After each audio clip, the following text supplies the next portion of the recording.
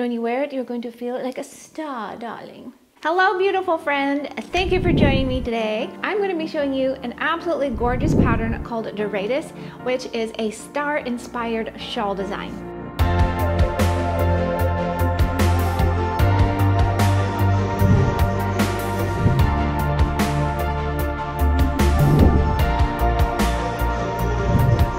This stellar wonder was designed for you by Janica Carter. She was inspired by 30 Doradus, which is one of the largest star-forming regions close to the Milky Way galaxy. It consists of thousands of massive stars, and it's actually also referred to as the Tarantula Nebula, which is so cool. Doradus consists of primarily double crochets and chain spaces, so it is definitely suited to the new crocheter. So this design is a rectangle. You can wear it as a shawl. Also, if you prefer, you could just make 2 of the sections or 3 and wear it more as a scarf. Or if you would like, you could double it or triple it and make a blanket, so it would be a great gift. So if you look closely, you'll see that the background is formed with double crochets, and that makes up the night sky, and then the stars are formed with chain spaces. So it really looks like a smattering of sparkling, gorgeous stars in the night sky, and when you wear it, you're going to feel like a star, darling. Hello, gorgeous. To add to the sparkly wonder, we chose to make this in our Sparkle Dk weight yarn, which is very soft, beautiful wool blend yarn, which feels amazing next to your skin. These are 4 of our hand-dyed colors that come in a kit called Charming Hues. It starts with this beautiful plum purple color into a darker smoky plum, as a gorgeous teal, and then finally a black. I think creating it in this 4-color gradient set really adds to the starry night effect, because it sort of feels like twilight colors as the sun slips over the horizon and the night sky really starts to take center stage. If you would love more info about the pattern or the yarn, we are going to put the direct links in the description box below for you, and you can also head to expressionfiberarts.com. And another thing before I head into today's tutorial for this pattern, I did want to mention that the pattern includes both written instructions and a chart, so those of you that love a chart, there you go. Today I'm going to show you 4 techniques that you will need to make this pattern. Technique number 1 is the foundation single crochet. The pattern gives this as an option for you, so I thought I would show you how to do that in case you want to go that route.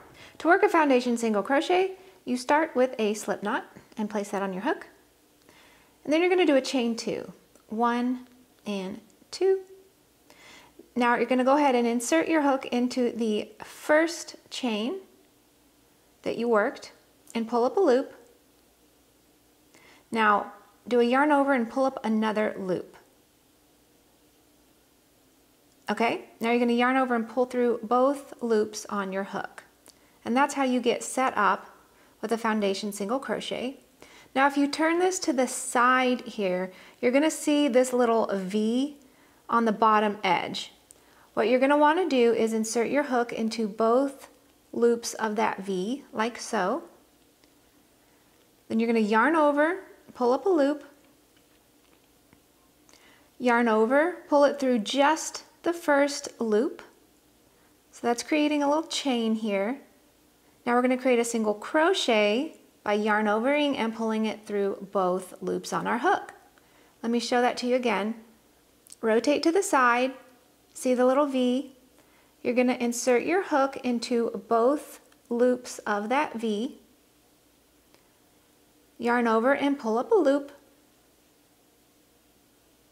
Yarn over, pull through one loop only, which is creating the chains down here and the single crochets over here. Yarn over and pull through both loops to create your single crochet.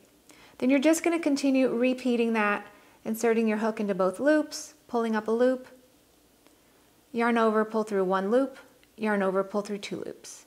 And continue repeating that however many times the pattern calls for. Technique number 2 is how to work a double crochet, so I'll show you how to do that. Double crochets are super easy. You start with the yarn over, insert your hook into the next stitch, yarn over, pull your hook through that stitch, and you should have 3 loops on your hook. Yarn over, pull through 2 of the loops. You've got 2 left. Yarn over, pull through 2 loops. And that's a double crochet. Technique number 3 is how to work chain spaces. The beautiful star images are formed with simple chain spaces, which literally you just work some chains. And then when you've worked the number the pattern indicates, then you'll go back into double crochets.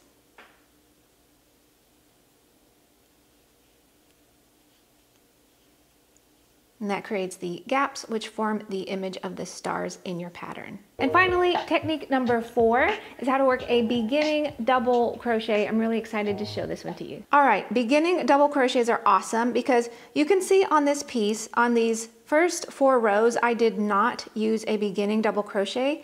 I started with a chain 3. And a lot of patterns will have you do that, and that's fine, but it does create a little bit of a gap, which you can see. These top 2 rows, I started with a beginning double crochet, and you can see there is no gap. Here's how you do that. You're going to start by pulling up a loop that's about the height of a double crochet or slightly less. Then you're going to reach around behind your loop,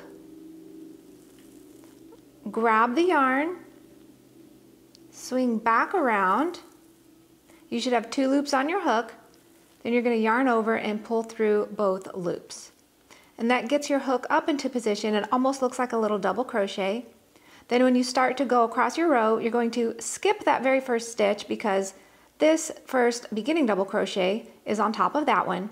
You're going to work into the second stitch and you'll continue along in your pattern, and you can see how it just creates a nice smooth start to your row. So if you know how to work those 4 things, you are set to make this pattern, and I am absolutely bursting to see which colors you choose for yours. Thank you for joining me today. Remember, tonight when the stars come out, take a little peek at them and know that you are a part of this amazing, beautiful universe, and that you help to make it even better just by being your beautiful, sparkly, shining self.